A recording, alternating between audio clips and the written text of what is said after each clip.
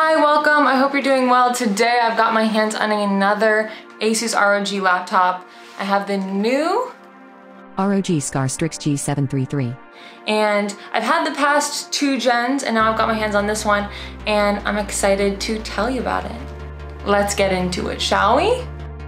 I've reviewed a lot of Asus ROG laptops and they're generally some of the best keyboards I've used. This one in particular is extremely impressive.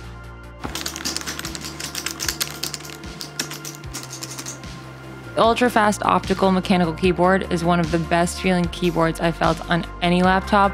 I really enjoyed using it. It also includes a full numpad and a spacious trackpad. Of course, the keyboard is full RGB, and they brought back the light bar that they had in the past gens, which is also full RGB, and it looks really cool day or night.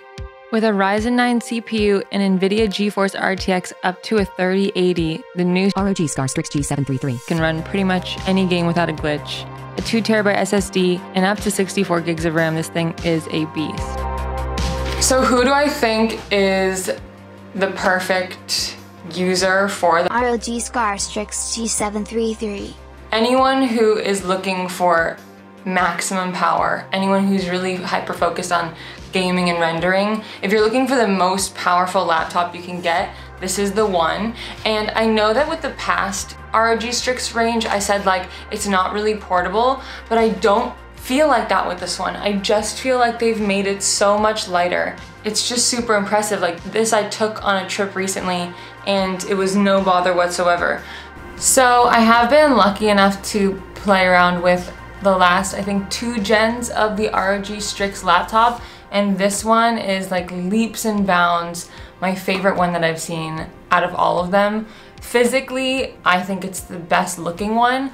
It's so powerful and it's really impressive how thin this is and how lightweight for the most powerful gaming laptop that I've ever seen.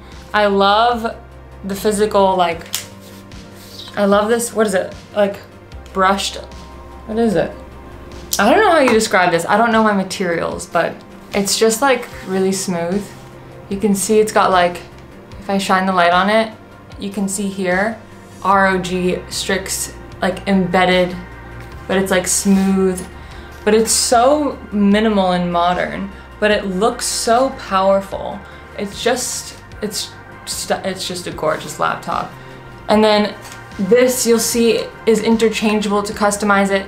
I usually like to do a side-by-side comparison, but I don't have the other Strix with me. I do have their Zephyrus with me, which is kind of one of their most portable laptops that they've got in their Asus ROG laptop range. I just wanted to give you like a size reference to compare it to. Obviously they're crazy different specs and different intentions, but just a visual representation. So yeah, pretty big difference, but pretty big difference in specs. The 300Hz IPS panel with a 3 millisecond response rate showcases the graphics so beautifully and smoother than you could imagine. I played a couple different types of games to test it out and it blew my mind every single time. Quiet cooling is under 45 decibels in turbo mode. The battery is way smaller and way more portable than the previous gens. It was actually shocking the size difference between the last gen and this one. They've taken it down a lot. And there is also USB-C charging. There's quad speakers with Dolby Atmos surround sound. It genuinely blew me away. As soon as I opened the game, I was kind of taken aback at the quality of the sound. I didn't expect it, I don't know why, but it was just really impressive. There are 3 USBs, 1 USB Type-C, an HDMI, a LAN, a headphone jack, and 1 Keystone input. The charging port is at the back, which I prefer. It's easier to stay plugged in while you're gaming and it doesn't get in the way. If power is your priority, this is the laptop I would recommend. With the specs that it's got, in the size that it's fitted into, with the design that it has, I just think it's an all-around insanely good laptop and I've really enjoyed using it.